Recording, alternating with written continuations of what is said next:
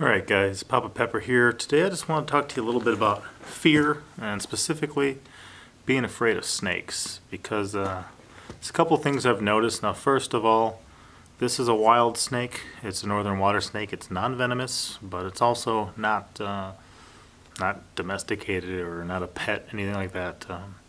It's definitely wild. One thing about these snakes is that they are what I would call defensive.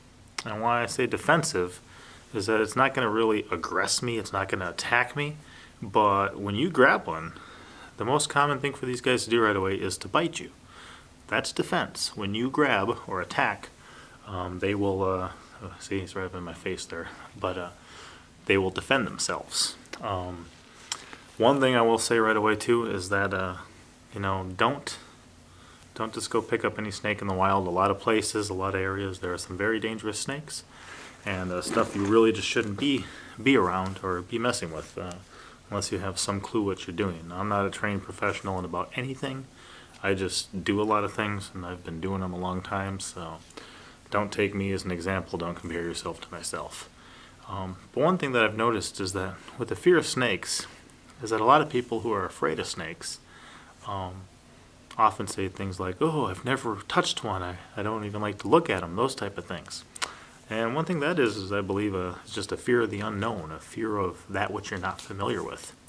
I grew up doing this, where I was, all the snakes I encountered my entire life were non-venomous, so the most they could do is give you a little bite. Bees sting worse than a lot of non-venomous snakes bite, so there wasn't really a lot to worry about.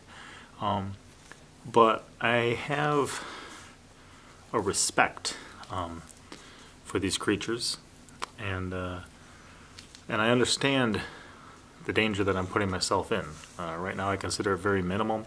While this snake could completely bite me in my face right now, I'm thinking it's not going to, and even if it does, I'm fully okay with that.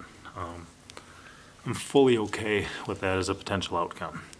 So, but one thing that I would encourage people to do is, there are plenty of snakes out there that are very docile. There are some that really won't bite, pretty much. And there's some that are pets that people have, like ball pythons. They're pretty much a pretty chill snake. So if you do have a fear of something, one thing I'd recommend is actually exposing yourself to it on some level. A lot of people are afraid of the way that these feel when you touch them, but they've never touched them.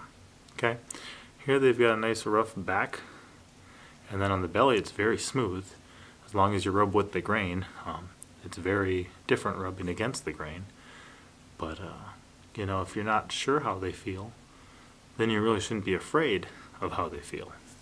Also, if you've never held one, it's kind of like holding a rabbit.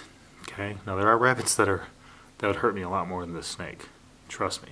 I've been kicked by rabbits, I've been scratched by rabbits, I've been cut open by rabbits before.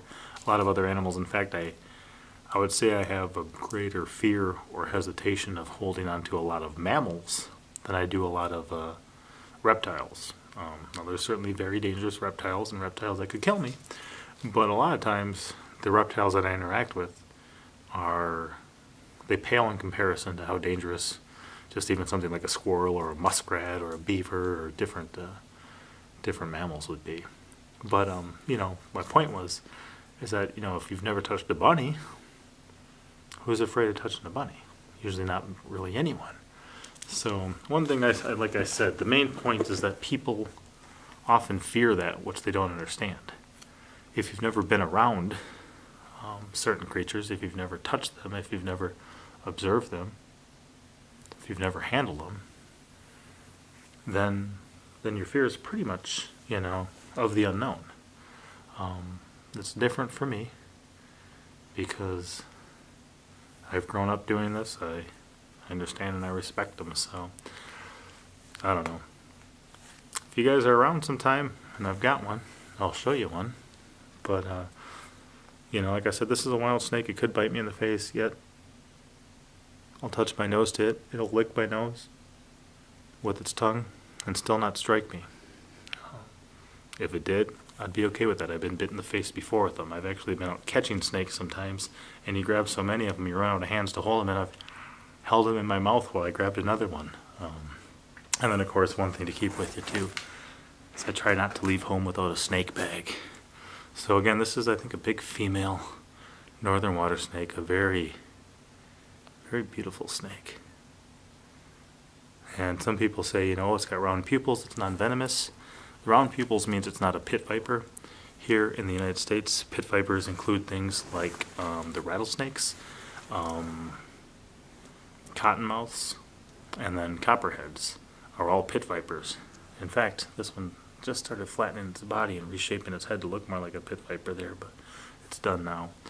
But they all have the heat pits, and they all have the cat eyes, but then there's also snakes like the coral snake, or some sea snakes, other snakes around the world, that are venomous and don't have cat eyes. They have round pupils, so don't use that as any way of understanding if something is venomous or not. Know the snakes in your area, know what they look like, know the threats, and you know, pretty much leave them alone. Even these guys, like I said, they're not aggressive. If I walk by a body of water, these guys run away from me. I have to chase them.